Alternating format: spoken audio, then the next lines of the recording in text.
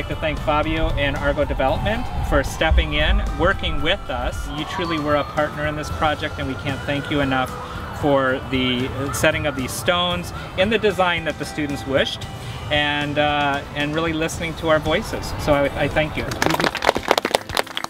The students did a community mapping exercise, and when they did that exercise, they recognized that on our school property we had a space that was pretty much wasted land. They all came together with this idea of creating an outdoor classroom or an amphitheater. And they wrote letters to Argo Development, and Argo stepped forward and said, "What can we do for you?"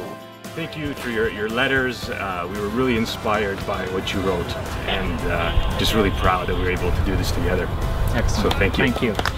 We initially approached John regarding letters that the students wrote us regarding saving some trees on our site.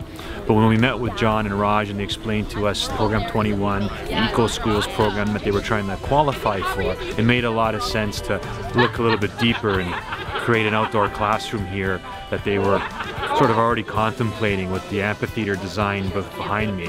We're happy that MAC Design and Geoscape joined us as partners here to make this happen. And today to see it come to fruition and be opened for the students' use and to see such excitement over it is just a really great feeling.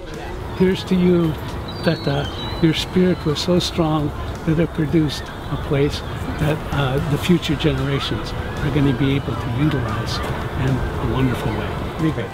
Students use this place as a place to congregate during lunchtime, before and after school, but the real purpose is for classes to come out here to use this space as an outdoor, environmentally friendly space for teaching and learning.